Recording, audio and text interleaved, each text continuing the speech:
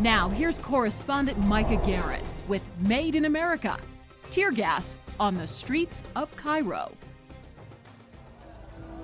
Pro-democracy protesters are dying in Bahrain, in Yemen, and in Egypt. But it's not from what you might expect. They're dying from tear gas. This was probably an unprecedented act in terms of policing, in the history of policing. There has been instances in the past where tear gas was used very excessively in South Korea and on Northern Ireland, but what we had is a 6-day continuous tear gas battle. That battle, which took place in November on the streets of Cairo, resulted in at least 3 confirmed deaths from tear gas, and possibly as many as 20. There were about 21 count. Half of them was from suffocation from this tear gas. The U.S. is no stranger to using tear gas against peaceful demonstrators. And there is growing evidence that these riot control agents, marketed as a less lethal alternative to guns, are anything but safe. We believe that the gases can actually cause nerve damage. The pain-sensing nerves that get activated by this, they're activated so strongly that the fine nerve endings in the skin or in the eye may be destroyed. What is also igniting people's anger on the streets of Cairo is that much of the tear gas is made in the USA. We have approved previous licenses for the export of tear gas to the Egyptian Interior Ministry. But what does that say then when you've got tear gas shipments arriving in the port of Suez with made in the USA on the side of them? We are shipping a huge amount of tear gas and other things to Egypt. I see no reason for that. The military had to start up again and ruin everything we built. And we're not standing for that, are we? No! We're not gonna stand for it! A growing number of people are beginning to ask the question, why is the U.S. giving $1.3 billion annually in military aid to Egypt and selling tear gas to a government that is attacking peaceful pro-democracy demonstrators?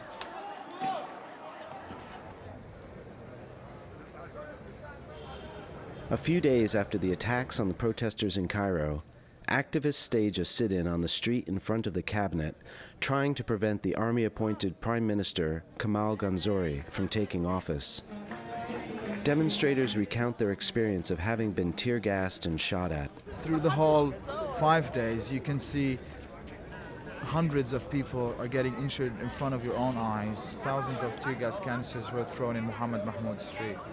And you can imagine it has been there for like 5 days, so you can imagine like how was it in Tahrir. Some tear gas was pretty much tolerable. Other types of tear gas were just too much. You'd either faint, pass out completely. Some people had seizures, some people bled from their noses.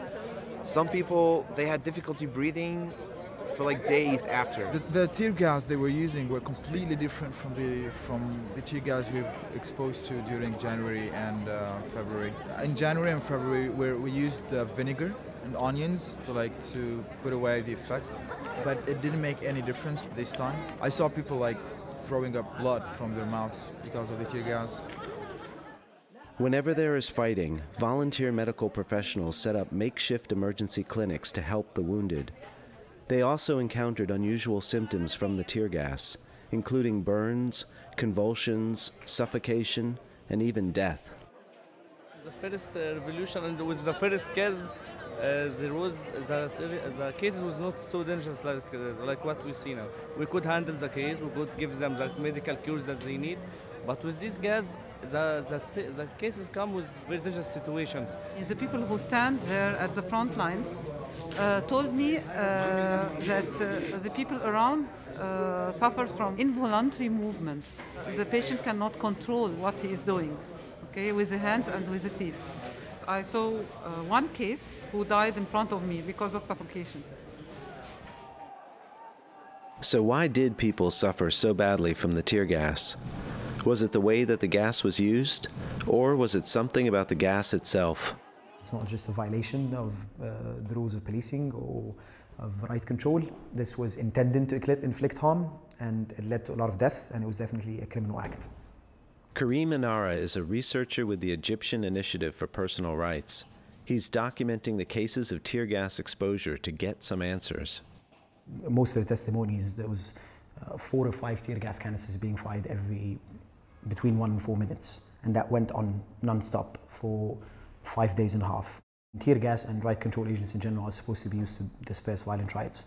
The use was not legitimate because it wasn't a violent protest, and it was not intended to break up the protest. It was actually used as a punishment. This is what our investigation has led us to believe. It was essentially the police waging a battle against the protesters.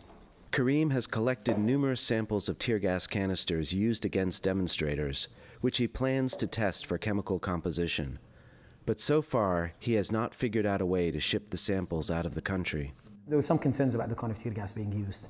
The only evidence we have is that CS, the one that's produced by Combined Tactical Systems, and other variants of CS produced by other companies have been used, and we've seen a lot of different kinds, 6 to 7 different kinds of unmarked canisters, which we assume some of them are probably the locally produced one, because our military produces tear gas as well, or maybe they're just other kinds that are imported from other countries that don't have the specifications on the canister itself. Kareem's efforts have also been stymied by the lack of research available on tear gas.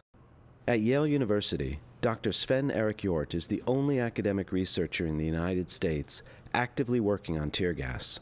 These chemicals, they are extremely reactive, they are corrosive, they react with proteins in the skin.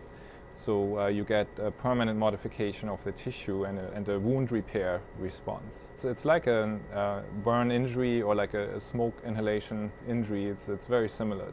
Dr. Hjort was given a grant from the Department of Health and Human Services to find an antidote for tear gas in the event of a terrorist attack. The tear gas most commonly used nowadays is CS tear gas. This is chlorobenzylidine malononitrile, and a much more potent agent, CR, was developed, but it's currently not in use. There were some suspicions it was used in Egypt recently, but those have not been confirmed. The initial tear gases were developed during the First World War and partially deployed as very severe irritants against the enemy. So they were developed as a chemical weapon. Gas is being used in this war. Hence, if no gas shelter is immediately available, go indoors and go upstairs. The gas at that higher level will probably be less concentrated than down near the ground. It was also used heavily in the Vietnam War, for example, to flush out Viet Cong from tunnels. Chemical weapons were first banned under the Geneva Protocol in 1925, and later the Chemical Weapons Convention of 1993. Under pressure from the United States, tear gas, which was considered a chemical weapon, was exempted from the treaties for domestic use. While it is illegal to use tear gas as a weapon during war, it can be used as a riot control agent on a civilian population. Egypt is one of only 6 countries that have not signed the Chemical Weapons Convention, and is one of a handful of countries that is suspected of having used chemical weapons in the last 50 years. But deaths from tear gas don't just happen in the Middle East. In the United States, the FBI raided the Branch Davidian compound in Waco, Texas in 1993, resulting in a fire that killed over 75 people. Tear gas canisters are also being fired directly at protesters, causing injuries that can be fatal. What happened? What happened? You got hit. You got shot. What's your name? What's your name? What's your name? I also have personal experience with tear gas. I've been exposed myself when I was a student demonstrating in Germany against nuclear fuel transports. It's like drowning, where you develop really high anxiety and panic. It was really terrifying. My goal is to find something to treat people that have been exposed. The CS gas can certainly disintegrate to form some cyanide, so there may be traces of cyanide that are generated. And this could, in some instances, cause death. For crowd control in demonstrations where people have not committed violent acts or anything, I would not recommend this. This is totally asymmetric and very dangerous, I think. While it remains unknown whether other gases were used, it is likely that the prolonged exposure to CS gas in the narrow streets of Cairo would have resulted in sickness and suffocation, and the burning of CS gas may have led to cyanide poisoning. Since the fall of Mubarak in February, 3 large shipments of tear gas have been sent from the United States to Egypt. On November 26, just after the tear gas battles in Cairo, a shipment of 21 tons of tear gas arrived in the port of Suez, a shipment authorized through export licenses granted by the State Department. So That's you're my saying understanding as there well. are companies that can now send tear gas and they don't have to ask? They are Because operating under existing licenses. That is my understanding. If that's wrong, I'll let you know. But that's my Okay, and understanding. those aren't being reviewed in any way? Again, I think we would, if we had strong evidence that the tear gas was being misused, as I said, we would reconsider. But I'm not aware that that's happening. The State Department answered questions about tear gas during a daily press briefing, but declined our request for an interview. One of the main American manufacturers of tear gas and a supplier to Egypt is Combined Tactical Systems, based in Jamestown, Pennsylvania. They are a producer of less lethal riot control items, including chemical munitions, pepper spray, and launchers. The shipment of tear gas that arrived in Suez on November 26 came from Combined Tactical Systems. 5 Egyptian customs officials tried to prevent the shipment from entering the country. Medhat Essa is the husband of one of the customs officials. He is also a TV presenter and a member of the Suez Revolutionary Youth Coalition. Fearing retribution, neither his wife nor the other 4 customs officials would speak publicly, so Medhat brought the issue to the media. When my wife figured out that the shipment contained tear gas bombs, she refused to finish the paperwork. And her colleagues at the office stood in solidarity with her. It says here, exported to the Ministry of Interior. On board the ship, Marianne Danica. And the exporting company is called Combined Systems, Inc. And the shipment sailed from Wilmington, North Carolina. Some of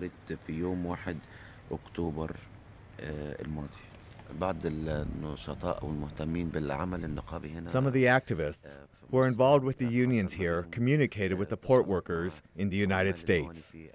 They asked them to stand in solidarity with us Egyptians.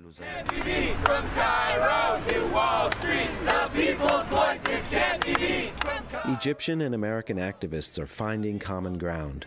The recent shipments of tear gas and the $1.3 billion in annual military aid to Egypt have become rallying cries for some in the Occupy movement. We are planning to demonstrate our solidarity with the Egyptian revolution by calling attention to the fact that the U.S. military is currently bankrolling the Egyptian military as it kills peaceful protesters. In Midtown Manhattan, protesters stage a mock tear gas die-in at the offices of Point Lookout Capital Partners, the primary investor in Combined Tactical Systems. We have friends who are in Egypt who said, one thing you could do to help us is this. I think right now the tear gas thing really strikes a chord with people in America. All of a sudden, you know, middle class and college kids across the country are getting brutalized with it. He's crying, not another nickel, not another dime, no more money for the war, he's crying, not another nickel.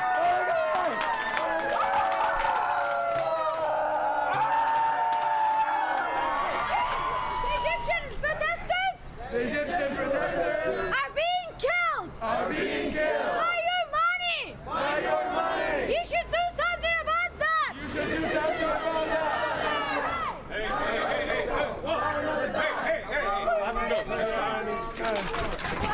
Fuck out of here. Oh, ow. Come on, come on. Hey, no. Move.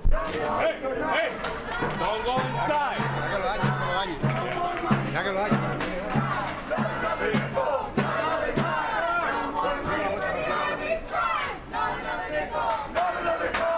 On the same day as the protest in Manhattan, a handful of demonstrators also appeared at the Combined Tactical Systems office in Pennsylvania. Everybody understand what's going on? Yep. Okay. They were turned away quickly by state police. The company said absolutely not. Absolutely not. He'd like you folks to leave the property.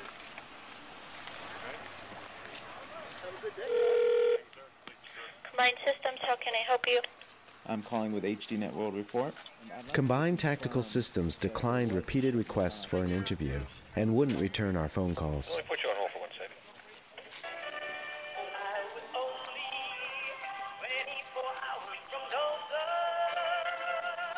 You need to speak to Don Smith. I will have to transfer you to his voicemail. Okay, but Don Smith isn't returning my phone calls. If you left him a message, he will contact you if he wants to return your call. But some in Congress seem to have gotten the message. I want to make sure the military realizes nobody gets a blank check.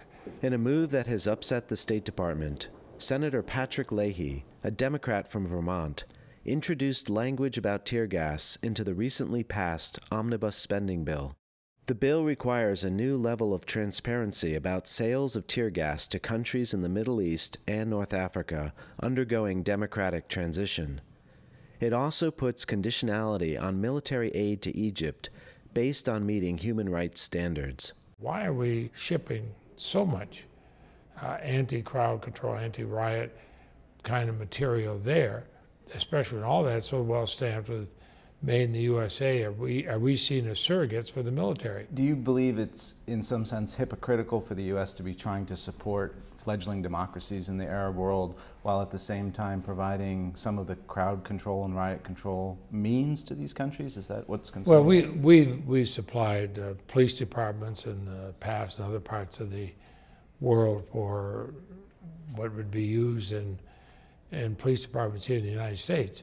But there's a big difference between that and just going in and shooting at people, and we've seen how sometimes these things can be misused. We saw at one of our university campuses here in the United States an outrageous display of using pepper gas. Outside the Egyptian cabinet building, symbolic coffins are placed in front of the gate, one coffin for each demonstrator killed the previous week. On December 5th, Egypt's interior minister declared that security forces would not use tear gas again against civilians. But less than 2 weeks later, the military brutally attacked the sit-in in front of the cabinet, driving demonstrators into Tahrir Square, where they were severely beaten and shot. And reports are that tear gas was once again used. Senator Leahy's efforts have received praise from groups such as Amnesty International, but the State Department still has the final word. Secretary of State Hillary Clinton finally spoke out last week condemning the violence. This systematic degradation of Egyptian women dishonors the revolution and is not worthy of a great people. But few expect that the $1.3 billion in annual military aid will be cut off. With recent images of women being attacked by soldiers, it seems even less likely that Egyptian security forces will change their pattern of violence anytime soon.